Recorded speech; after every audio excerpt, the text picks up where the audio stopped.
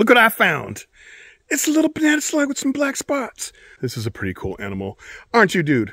Dude, did you just call me dude? Oh, I'm sorry, ma'am. Ma'am, did you just call me ma'am? Well, what should I call you then? My pronouns are they, them.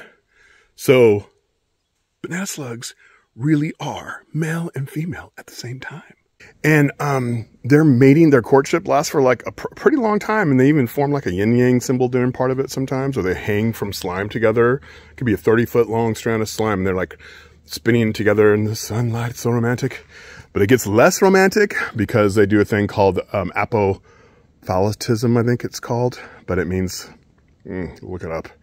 Look up banana slug mating, and I don't know.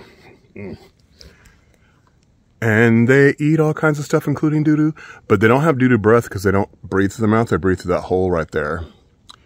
It's a lung hole, and it doesn't smell. Oh, maybe it does. And if you're concerned about banana slugs, let me just tell you, Redwood Rising, redwoodrising.org, we do restoration out here in the parks. We're turning previously clear-cut area into perfect banana slug habitat. This is a banana slug. Isn't that cool? Yes, I am cool. I love you, banana slug.